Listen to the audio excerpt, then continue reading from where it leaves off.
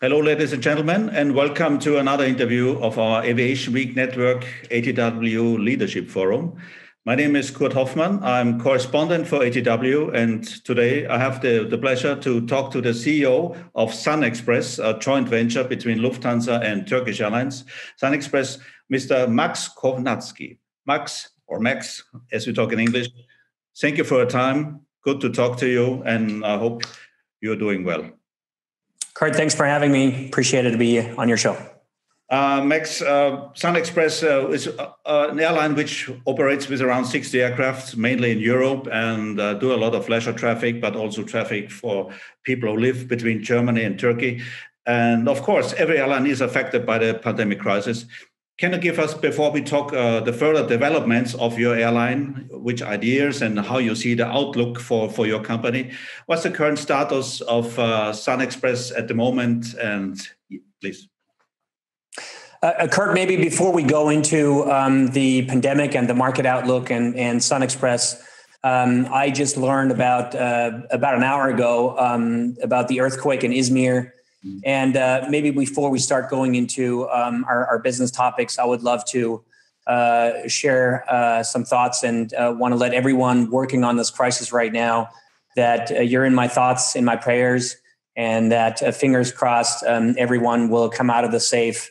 So best of luck. And I'm sending you my strength, energy, and all the good vibes and hope that the folks from Izmir will come out of this crisis. I will do my utmost to support this. And again, you're in our thoughts and prayers. We're thinking of you. Oh, thanks, Max, for this message. How many people from SunExpress working for you in Izmir? I understand there's a base from your company. That's right. Actually, a very busy base. We have 753 employees in Izmir right now. So far, again, this is a breaking news. I know this show will be sent out a little later, but right now we have reports back of 67% of our staff being safe.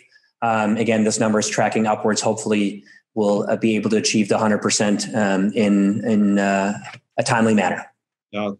Good. Let's hope for the best.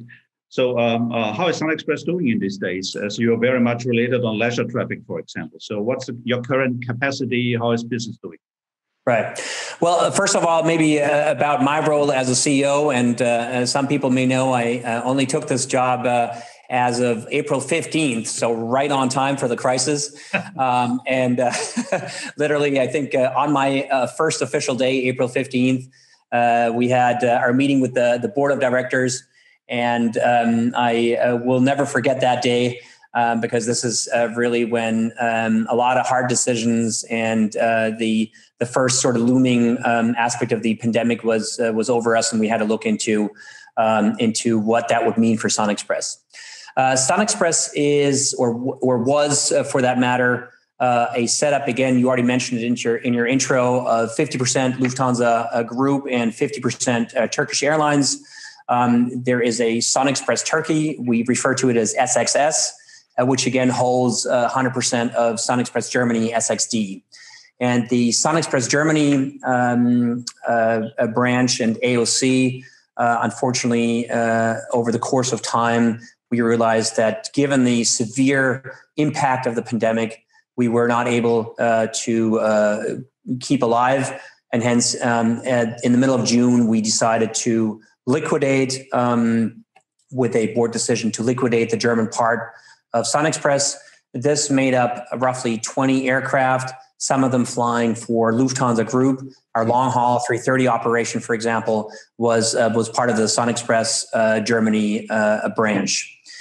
So that was a hard start, and as many other airline CEOs, the last 6 months were very busy, very challenging, and also, again, our hearts go out to the colleagues from SunExpress Germany, for which we have tried to find other opportunities, either with our shareholders or on the open market.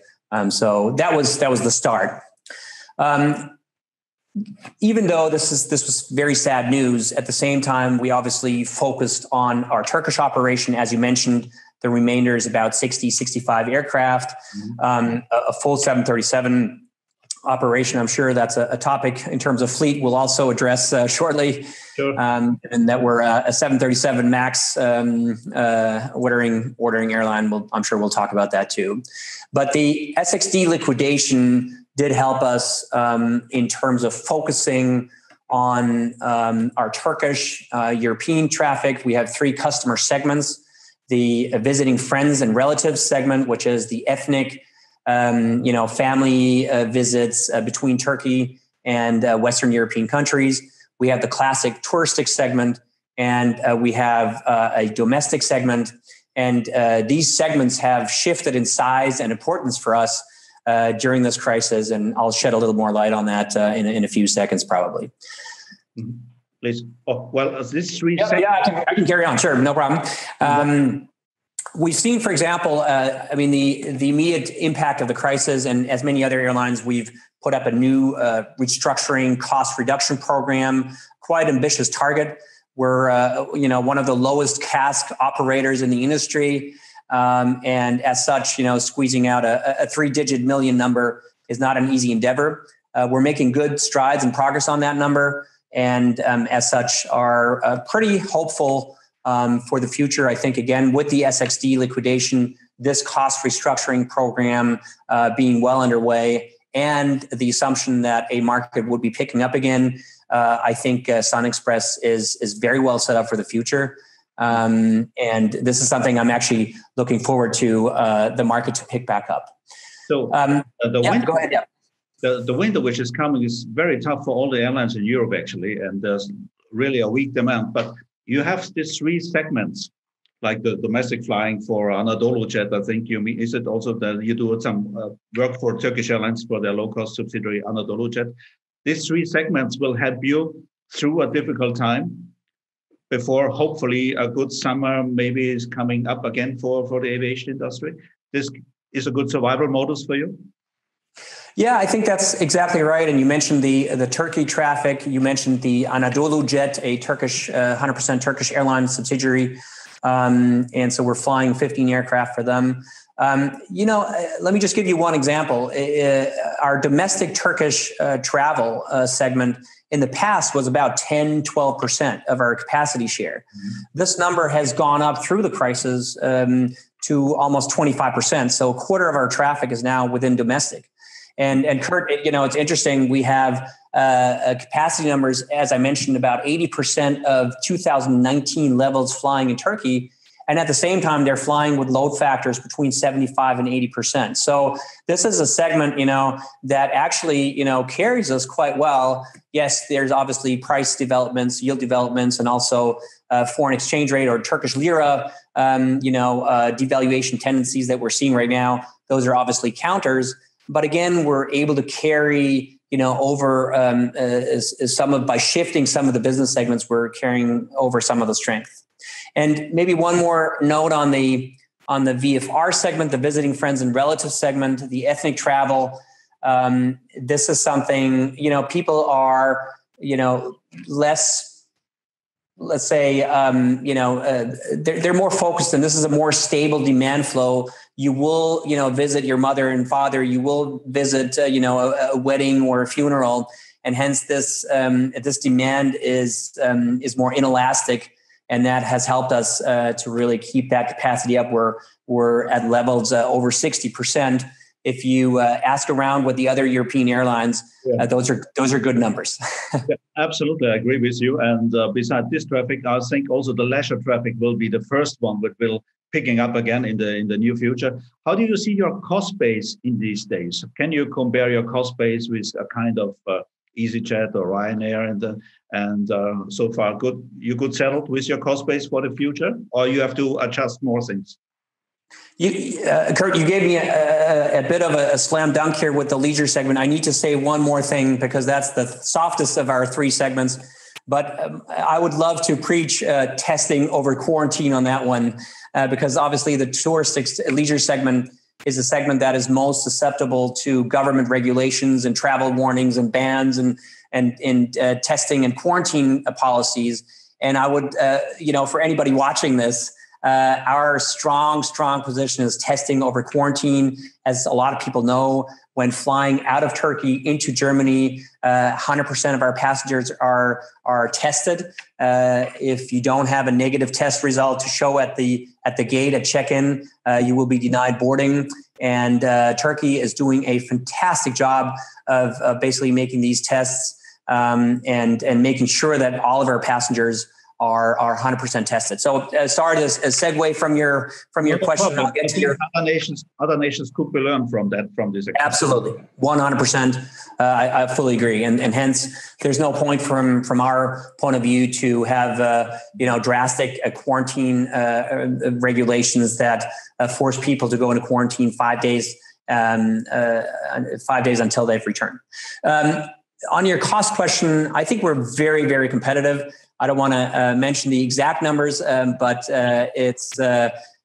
I'm very, very proud of the numbers we've achieved. We can easily compete at the levels of EasyJet, for example. Yeah. Our domestic competitor in Turkey is Pegasus. I think we're also more than competitive in terms of our CASK levels on that note. And so, again, as I mentioned, I think if the SunExpress Germany liquidation gets wrapped up according to what we've planned and according to everybody's efforts, and also a shout out to our employees, our unions for a real joint effort on this, together with the cost restructuring program that I mentioned, we call it Reshape. If you put that together and then the market sort of KPIs that I just mentioned, the commercial performance right now, I believe SunExpress is in a very, very good position to pick up and leverage that the rebound from the market recovery to come next year.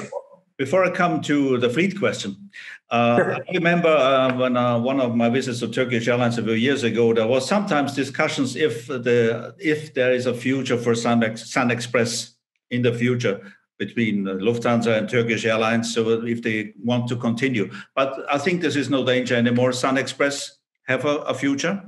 Are there some discussions about that SunExpress is needed or not? If I understand your question correctly, you're asking me whether there's a question mark around having SunExpress carry on? Is that? Yeah, I mean, there's no doubt. I think, again, SunExpress has its strongholds. Obviously, our headquarters in Antalya and Frankfurt, and as a strong base in Izmir. So we are, a major player, especially in the southern Turkish Riviera. We have very well established market shares in these markets, and we're basically the home carrier of Izmir and of Antalya. I don't think there is any game plan by either of our shareholders to serve this market without us.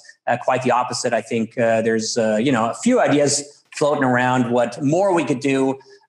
You may have seen in the press last week, we have established, besides co-chairs with Lufthansa Group out of Munich, we have now added Frankfurt. So we're looking at a lot of sort of additional commercial actions that we can take to intensify the relationship between Lufthansa, Turkish, and us as SunExpress.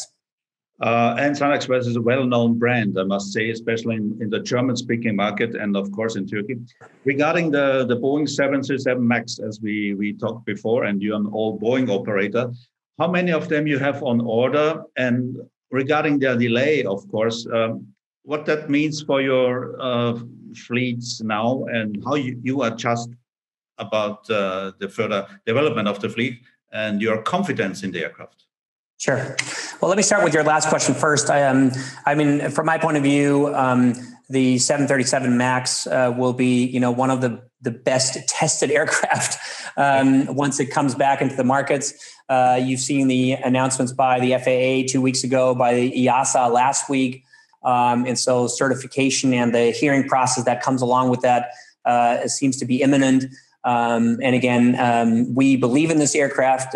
We have fuel efficiencies of the MAX 8 versus the 737-800 NG of roughly 10 to 15%. That's quite a ballpark. And obviously, so we absolutely trust in the aircraft, and the one that will be coming out, we believe will be one of the best tested aircrafts in probably aviation history. So no lack of confidence and no lack of trust in the aircraft. Yeah, go ahead, sir. Do you have already any idea about a delivery schedule, or is it still too early to talk about? And how many aircraft do you expect actually? Yeah, so we're operating 59 737 800 NG. We've ordered 42 737 MAX 8s, and some of these have already been produced. We're in negotiations currently with Boeing. The ink is not yet dry, hence I don't want to disclose sort of the aspects of the deal. But obviously, given our delivery schedule, once certification is available again, there would be quite a number of aircraft coming in. We're in the process of negotiating with Boeing, and I think we're on the final home stretch on this one. How many aircraft we would accept and take in 2021 and then the subsequent years. But this is something where we obviously need to take the impact of the corona pandemic into account. And the only thing I want to say at this point is I believe SunExpress and Boeing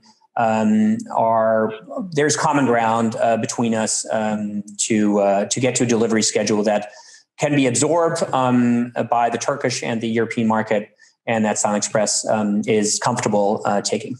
And you have quite a long-term relationship with Boeing. You was always a Boeing operator. The MAXs are now planned for replacement of the existing fleet, or also to expand the fleet? We're looking at both. As I mentioned, with the reshape program, the market picking back up. Obviously, the summer of 21 will be a vital time period. And so to us, it basically hinges on how does that summer go?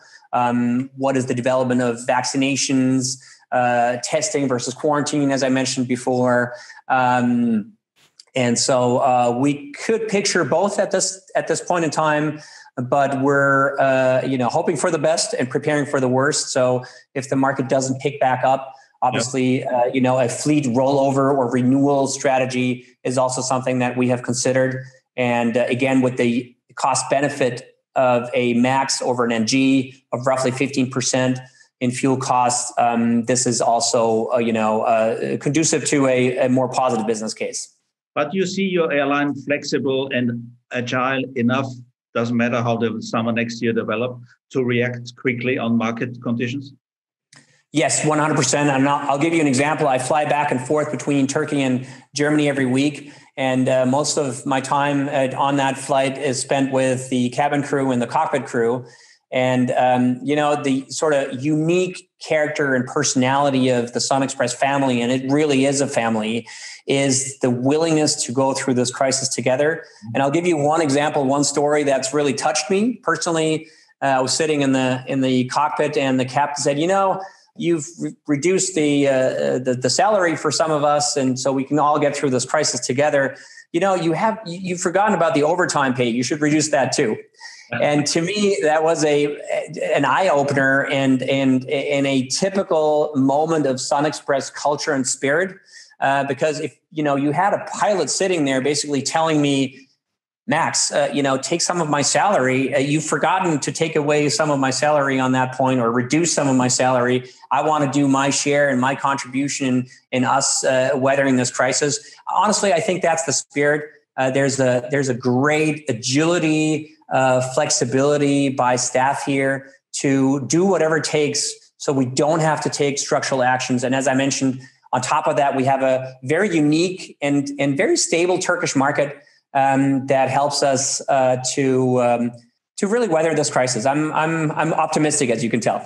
That's cool. That's good news, and especially in times like this, talking about airlines which very flexible to handle the situations, which not everyone can say this. Just a last question regarding the A330s you was operating. Also, I think it was for Eurowings. Yes. What's their plan? Is this aircraft, this sub-fleet will still operating, or is this long-haul wet lease history for SunExpress? Yeah, so we've had 7 A330s, and this was the leisure touristic offering we had for Eurowings, as you already mentioned. These aircraft have been returned to Lufthansa Group, so Eurowings and are flying, but for what they're going to use them, how they're going to use them, where they're going to fly, that would be a question to address to my predecessor, and I think your previous interview, Jens Bischof, who's now the CEO of Eurowings. So that's a good question for that interview.